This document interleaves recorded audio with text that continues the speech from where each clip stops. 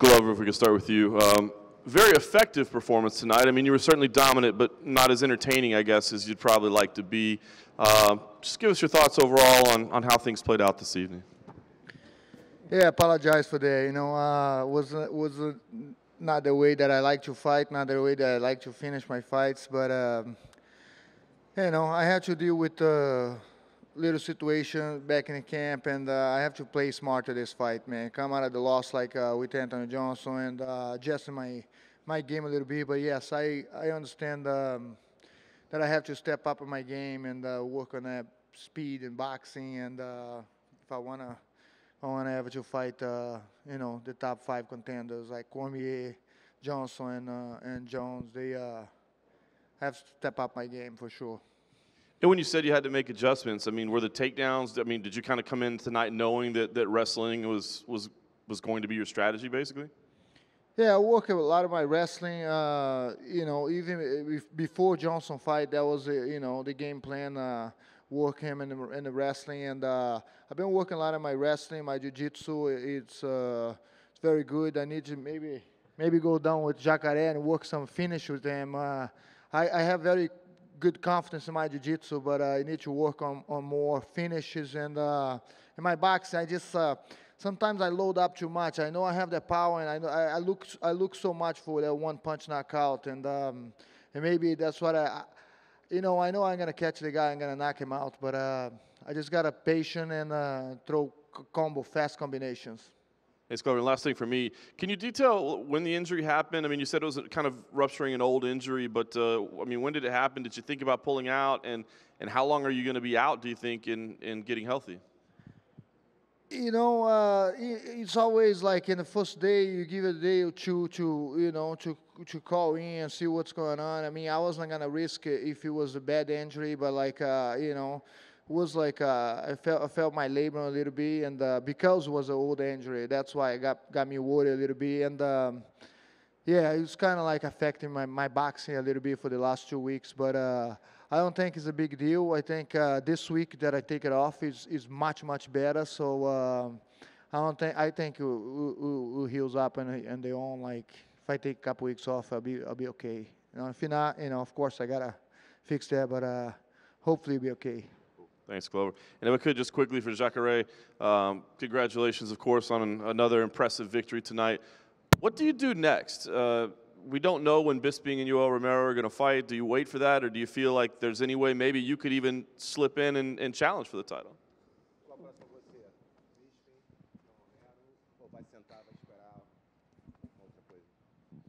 Eu quero lutar com um campeão, mas se for para esperar muito tempo, eu prefiro fazer mais uma luta, porque eu não nasci para ficar esperando os outros, não, nasci para fazer acontecer.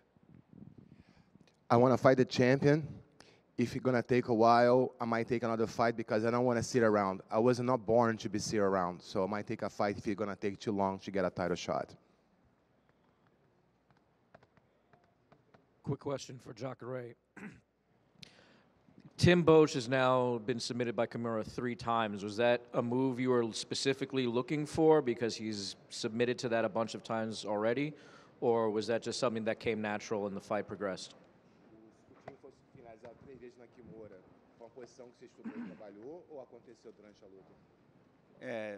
A posição aconteceu durante a luta, tanto é que eu desisti de uma montada para ir para Kimura, mas o Tim tem brecha no jogo dele no chão, muitas, e ele cai também de katagatame, né? São 2 posições que eu acharia que ele poderia cair, o katagatame ou a Kimura. Was a position that happened through the fight. I gave away a mount to go to the Kimura, and was one of the positions I got all the time, so it was a good shot for me. And for Glover, you hit that low single 3 rounds in a row, basically. Was that something that you were looking for in the fight, a specific takedown, or, again, just something that came as the fight progressed? Yeah, it just come the way the fight went, the way he stand more like a boxing stance and stay with the front leg right out there. I mean, I've been working a lot of my wrestling, a lot of different singles and double legs, upper body. I've been working with Steve Marco, one of the best wrestlers in the USA. So, but that point was just like I think was the easiest way to take him down was with a single, yeah. Glover, you mentioned in the octagon that you had to make these changes if you wanted to compete with sort of the Daniel Cormiers and the John Jones. Have you pinpointed sort of what areas you do need in order to take that next step? Man, I'm very confident that in my skills, the way I train, and I have ups and downs on the training, and I've been adjusting to the training and everything. But like I say before, I have a tremendous confidence on my power and my jiu-jitsu. My wrestling is getting better every day, and it's just a little adjustment that I have to make. Those guys, they're very good. But I'm up there with them. You put me like you see today.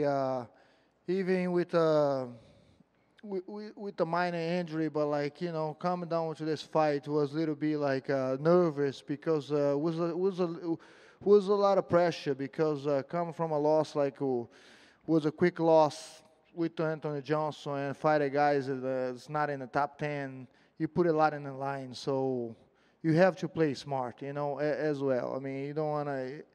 I mean, I'm the kind of guy that I go and I take the risk, but this fight I have to be smart. And if I fight any of those top guys again, adjustments always gonna come. But my style is to get in there and trying to. I'm not very happy with the performance today. I'm coming. It's like. I have that feeling that I need to finish a fight. I need to finish that fight. I could finish, and I didn't. So were the nerves still there even when the fight sort of got going? I mean, were you still sort of thinking at all about? No, I think like I say, go make adjustments and trying to get better. But not very happy with the performance tonight. And my next fight, you guys gonna see me trying to go more for the finish. Like I say, I'm gonna go train a lot of jiu-jitsu, a lot of finishes, and train in my boxing because I need to be knocking people out and finish people in the ground as well. That's not my type of game to wrestle people around and tell the truth, it's not even he was hard, he was defending a lot. He was not trying to get out too much of the positions or trying to finish. He was defending a lot, and when guys play defensive like that, it's very hard to finish him. If you play, you have to open up so you can see the finishes. And then just for Jacare, with the way the fight went today, and with the uncertainty, given the fence grabbing and all of that, I mean, if you can't get Bisping, would Romero be the number one guy sort of on your list at this point? Então, de acordo com a luta hoje, como foi a luta hoje, se não derem Bisping, Romero seria uma opção para você? Com certeza seria uma opção. É uma luta que eu quero. Eu nunca perdi uma revanche e com o Romero não vai ser diferente. Eu vou provar que eu não perdi aquela luta para ele e que eu perdi para os juízes.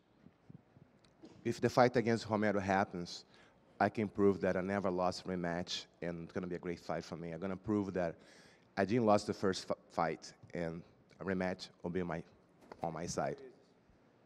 Perdi para os juízes. I lost to the judges, not to him. Hi, my question goes to Glover.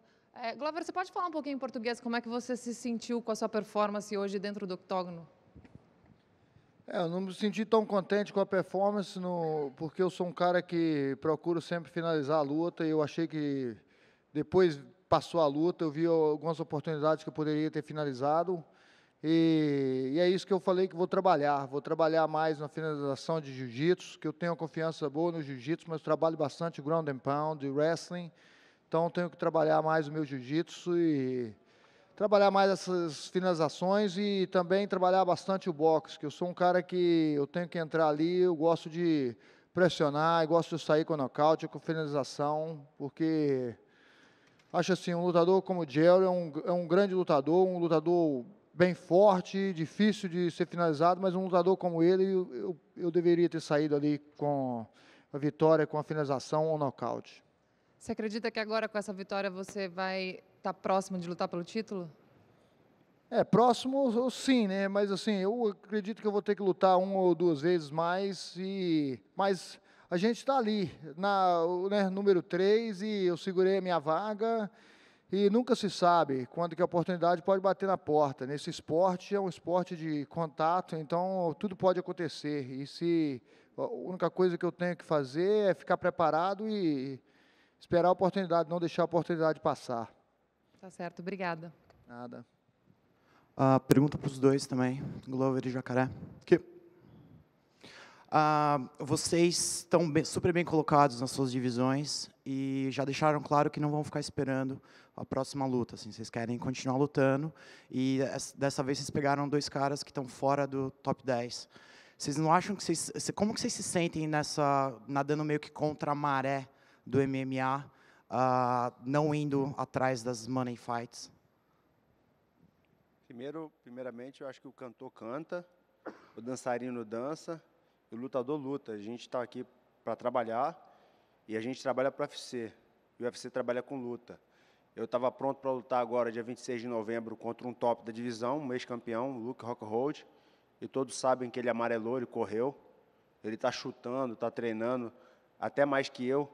Ele está falando que tem uma lesão no joelho, ele não sabe nem o que é lesão. Ele não sabe nem o que é lesão.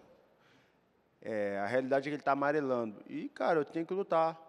E o que eu venho reparando é que todos os atletas que ficam muito tempo sem lutar não voltam bem para a luta, entendeu? Eu estou aproximadamente 8 meses sem lutar. Eu ia lutar com o top da divisão que não compareceu, que amarelou e que correu. Então, eu tinha que trabalhar. Agradeço o UFC por ter me dado essa oportunidade de trabalhar agora no 208. E, cara, ninguém aqui está remando contra a maré, não. Todo mundo está feliz, está trabalhando, está ganhando um bom salário. Acredito que o Glover também. E, cara, cada luta é uma luta e uma vitória te impulsiona, independente de ser um atleta top da divisão ou não. Eu vou concordar com o Jacaré aqui. Também dizer que a gente, igual o caso, a gente está aqui para lutar, a gente tem que entrar no octagon, igual ele falou, a gente vai ficar esperando por alguém em top 5, vai ficar esperando a vida inteira, entendeu? Que às vezes os caras não querem arriscar, e a gente arrisca e cai para dentro, tem que ganhar o dinheiro, tem que, nem só pelo dinheiro também, pelo esporte, igual ele falou, vai ficar um ano parado, a gente não vive disso, não é a nossa, como é que fala? Isso aí, a gente não fica, sei lá, meu irmão, a gente tem que lutar. Eu gosto de lutar e se eu estiver bem fisicamente, eu tenho que lutar. Eu luto com qualquer um, é um risco, mas o Chuck Liddell me falou isso há muito tempo atrás. Se você quer ser campeão, você vai lutar com qualquer um. Se você perdeu para um cara que não é top 10, porque você não deveria, que você não era campeão, que você não era para ser campeão, meu irmão. Tem que ganhar.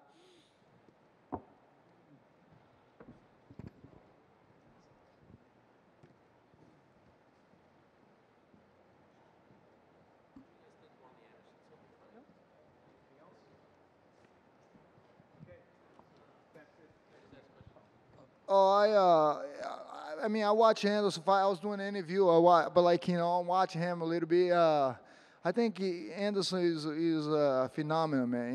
He have nothing else to prove, and he still have the movements, and he's a great fighter, man. All I have to say, like I say, I didn't see the whole fight, but the little that I see, and he does things in the octagon that nobody did it, nobody ever gonna do, He's like Muhammad Ali of the sport, no doubt.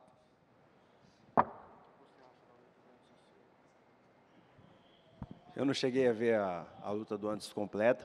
Eu vi alguns movimentos que ele fez ali, que foi bastante impressionante, alguns movimentos de capoeira. Ele tem que ser um pouco irreverente mesmo, ele é assim. Para mim, ele é o maior artista marcial de todos os tempos. E eu acredito que ele tenha dado um bom show essa noite. Depois eu quero parar para ver as técnicas do Anderson Silva, que eu não tive a oportunidade de ver dessa vez. I didn't have an opportunity to see a lot of the fight, but the few I see, I was stoked. I saw some capoeira movements. And, Anderson's Anderson. For me, he's the best martial art ever happened. So when I get home, I'm going to make sure to go watch the fight and learn new tricks from Anderson, the man.